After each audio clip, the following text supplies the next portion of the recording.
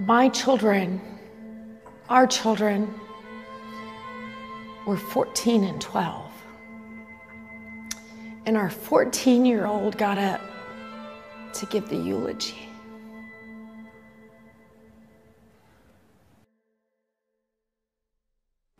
"17 years of marriage,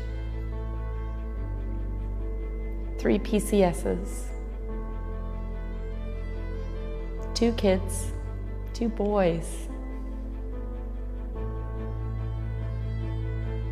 a deployment for 4.5 months,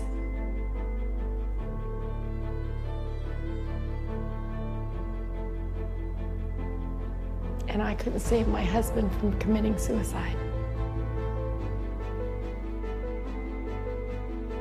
It's been 12 years and I haven't seen our oldest son, who would be 26, in over 4 years.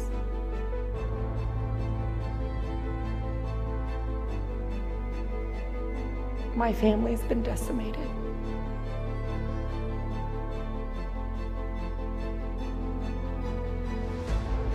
I feel like I failed as a spouse and as a mother.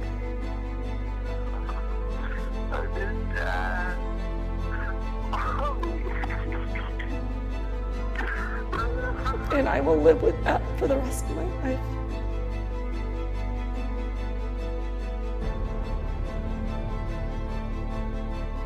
But it's my choice how I live the rest of my life.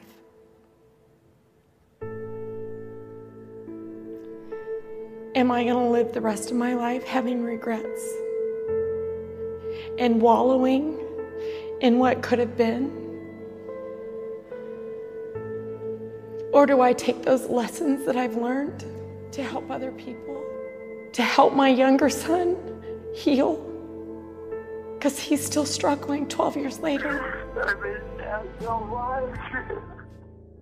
It's not about me, but I heal every time I tell our story. And I pray each and every time that it resonates with one person.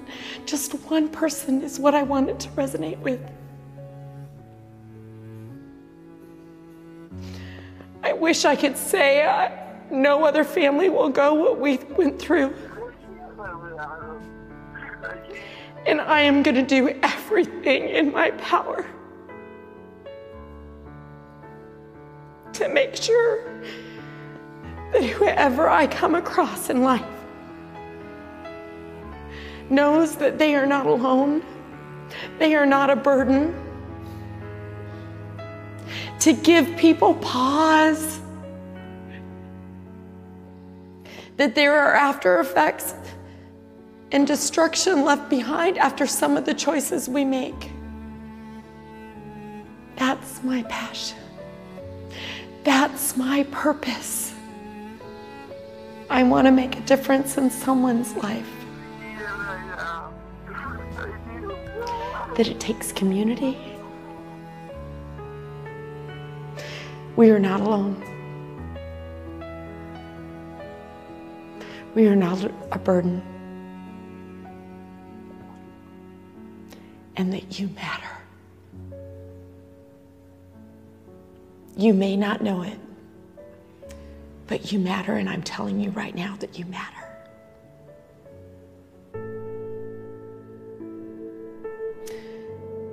I've heard the story before. When you look at a tombstone and you see the birth date and the death date, and you see the dashed line in between, that dashed line means so much more than the birth date and the death date. When I die, I want my birth date, my death date, and an exclamation point in between. I want people to remember how I lived my life. I lived it with gusto. I lived it with zest, with pizzazz, with an exclamation point.